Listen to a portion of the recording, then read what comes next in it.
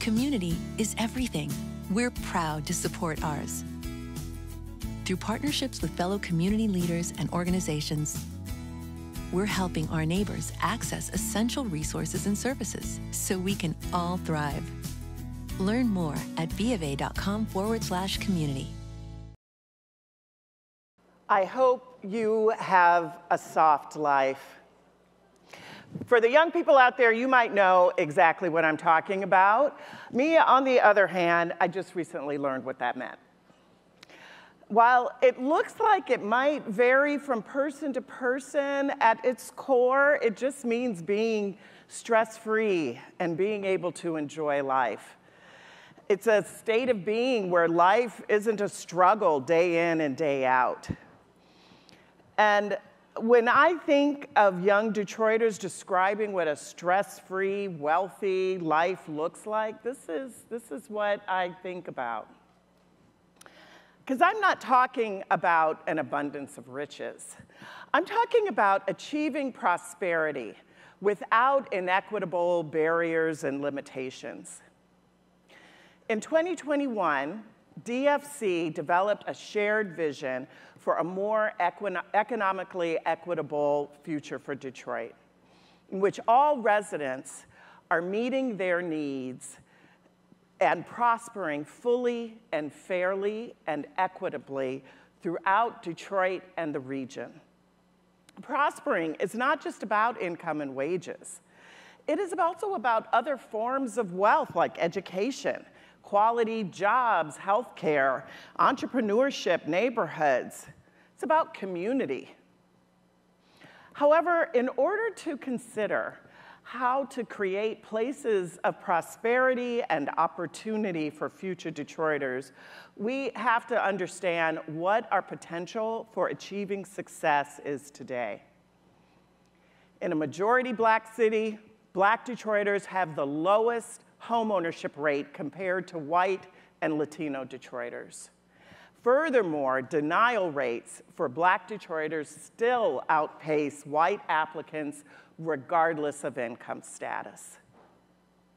And in Metro Detroit, Black workers with a bachelor's degree make $9 less than white workers. And if you're a woman in the region, it's $12 less than men with the same degree.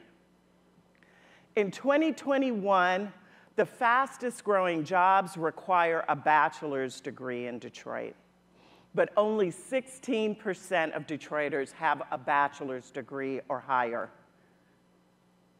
There is nothing about this data that would lead to a soft life. If these are the conditions of Black people in the largest city in Michigan, what does this say about our ability to attract and retain a diverse, equitable, and resilient population across the state? We are all in positions of power here today, influence.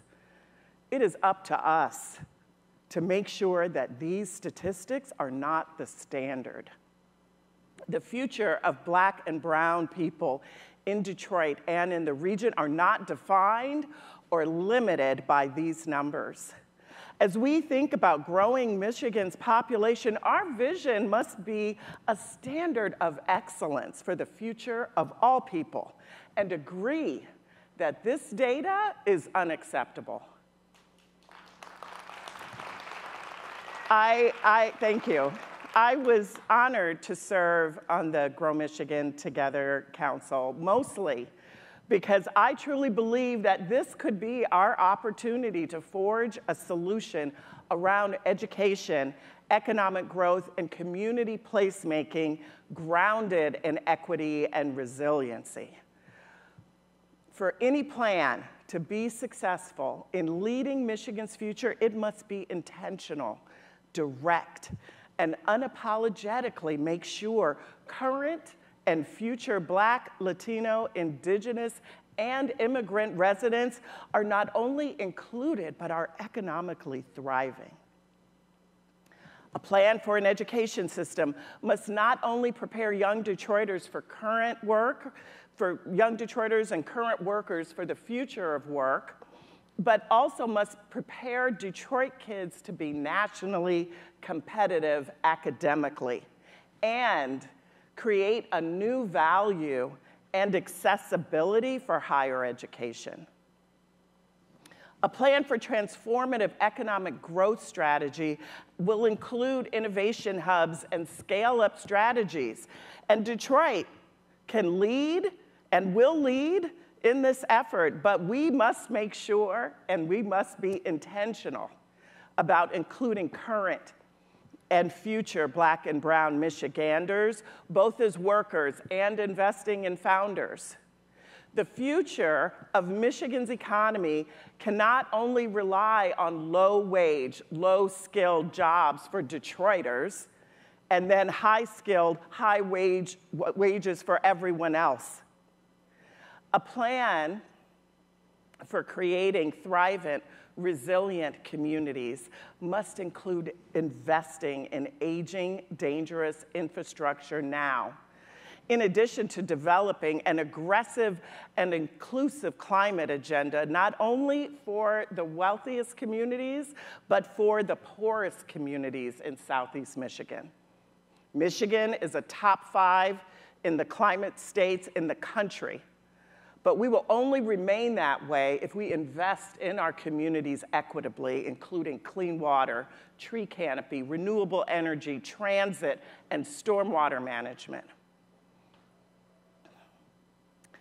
The term having a soft life, it's a wish and a blessing young people are bestowing on one another as a sentiment of hope.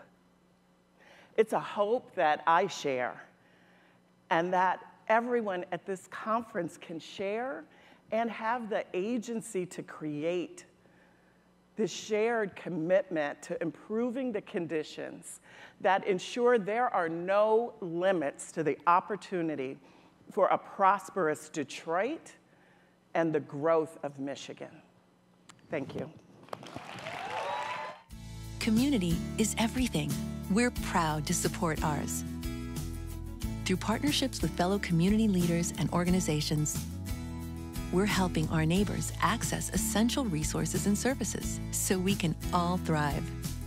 Learn more at bofA.com/community.